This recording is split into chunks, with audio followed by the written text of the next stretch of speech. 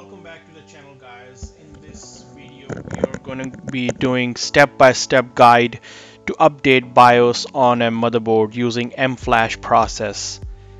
In our case we have X570 motherboard, but process should be very similar for other motherboard manufacturers. But please follow manufacturer's guideline. This means that it could damage your motherboard if done incorrectly. So first of all, navigate to the motherboard vendor's website. In our case we are using MSI, and find the exact motherboard you're using. Don't settle for close enough, find the exact product. Like I said, it can damage your motherboard if done incorrectly. Now go to the support of your motherboard, then download the latest BIOS that's relevant to you. You make sure you find the correct BIOS. Once you download the BIOS on your computer, you must extract it and save the files on your USB drive, and make sure you save it in the root of the USB drive. Leave the USB drive plugged into the system and reboot it. Press delete or whatever key required in your case to boot into the system BIOS. Navigate to the system information to find the current BIOS version. Make sure you take a note of it in case you need to roll back.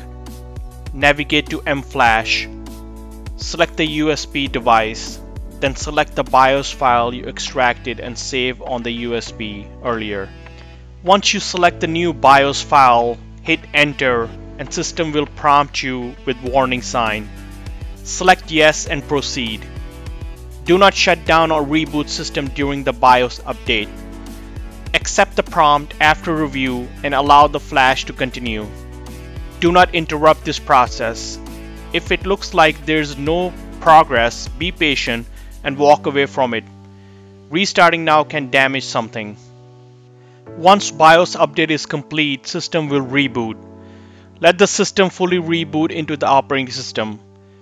Once system fully reboot into the operating system, you can restart the system and get back into the BIOS following the earlier method. Once into the BIOS, please check the BIOS information. You should have new BIOS version. While in the BIOS, check your system configuration settings. In our case, our memory profile settings were set back to default, so we had to reapply correct settings and saved. Once all settings configured, saved, and confirmed, you can exit the BIOS and let the system boot into the operating system again. Congratulations, you have successfully updated your motherboard BIOS.